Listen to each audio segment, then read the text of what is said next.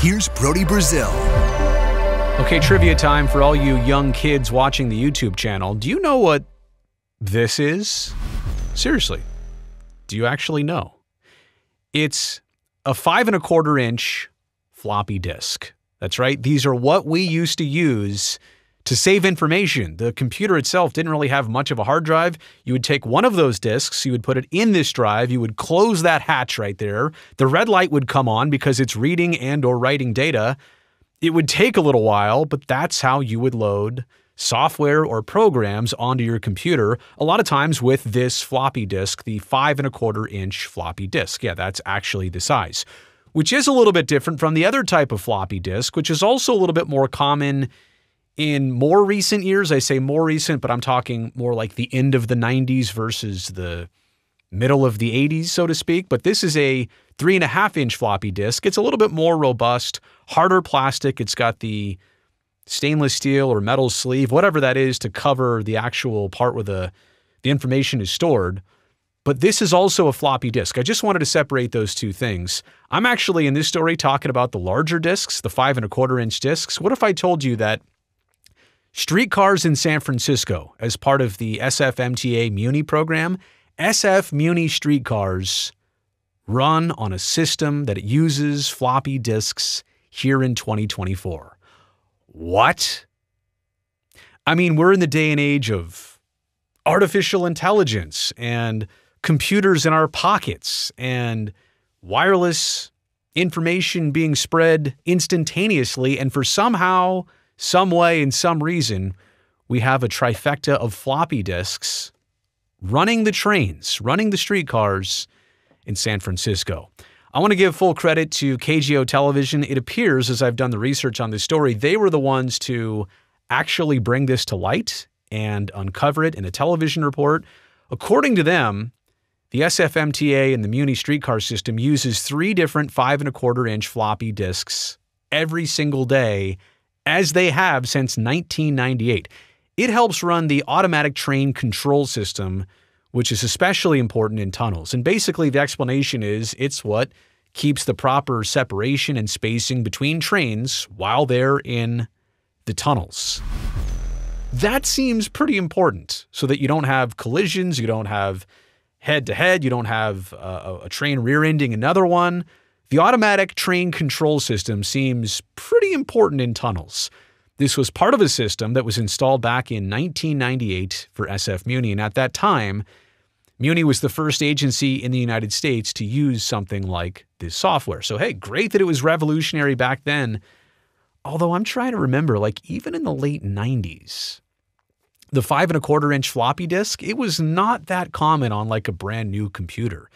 It's kind of how technology has gone. Back in the day, you'd have some computers that had a big floppy disk drive and a small floppy disk drive, 5¼ 3½. Then over time, the 5¼ inch bay, it went away, and then all of a sudden there's a CD-ROM drive. So a CD-ROM drive, and then a 3½ inch floppy drive, and then eventually a DVD-ROM drive, and then a CD-RW, a writing drive. Yeah, we're burning CDs here on my YouTube channel. But anyway, long story short, I mean, I feel like the 5¼ inch floppy drives were more of a 80s thing than a late 90s thing, but I digress. So an upgrade is planned for this system. If you're wondering why I'm bringing this up, it's because eventually they are going to get around to replacing this. Problem is, it's going to take another 10 years and hundreds of millions of dollars to get past using these same 3 floppy drives and disks, which have been used since 1998. Here's what Jeffrey Tumlin says. Jeffrey is the Director of Transportation of the San Francisco Municipal Transportation Agency. Quote, "It's a question of risk. The system is currently working just fine, but we know that with each increasing year, risk of data degradation on the floppy disks increases, and that at some point there will be, a catastrophic failure." I hope he's talking about the disks and the drives will have a catastrophic failure, not the actual trains with passengers on the track. Understand that. Everything's fine for now, and it's working fine for now, but they're a little bit nervous about what the future is going to bring with this system.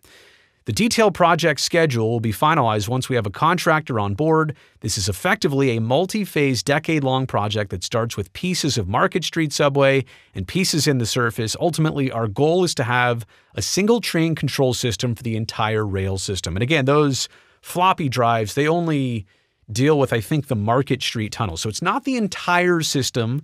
There's a portion of this, and it's only one system, but it is still part of the backbone and architecture of what makes trains run and keeps people safe. Going back to the KGO television report, they say that this system was designed in the late 90s to last 20 to 25 years. Well, guess what? We're in year 26. And if it's going to take another 10, they better really keep a close eye on it, and they do. The staff monitors the system daily in the control room, so if there is something wrong, instantly they'll get to it. We talked about the upgrade already in the works. The upgrade will be paid for by state and federal grants. But it is interesting that we are still relying on old technology. And hey, I'm somebody who loves old technology when it doesn't matter. If it ain't broke, there's no need to fix it. Sometimes the old way was the better way. But as somebody who used those discs just like that, and you know, the 3.5-inch discs, they were more rigid. Those were called floppy disks because they're actually floppy. And just knowing how old they are, what they've been through, how long they've run the trains just like that, let's get to fixing this sooner than later. But I just wanted to pass that along. I thought it was interesting. I know this is a sports-based YouTube channel, but hopefully you found that interesting, if not insightful. And because you've made it here to the end, thumbs up. That'll greatly help me, this channel, and this video. And if you've never seen me before, you've never seen this channel before, it's not normally what I do here, but I would love it if you make sure you subscribe so I can definitely see you back here next time.